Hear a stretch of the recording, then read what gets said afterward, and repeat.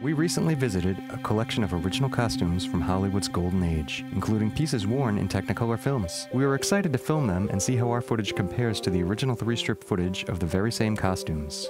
Filming was a challenge due to a mixed color lighting situation that wouldn't have been the case on the original movies. This outfit is the infamous curtain dress worn by Vivien Leigh in Gone with the Wind. While the standard camera sees a dress faded from 80 years of age, in Optical Radiance the dress appears as seen in the film, with deep overlapping green fabrics and golden yellow ropes with hints of red shadowing. Optical Radiance even picks up the blue sunlight hitting the back wall where the unmodified camera only sees more of the same brownish color. Both shots use the same model camera and exposure settings.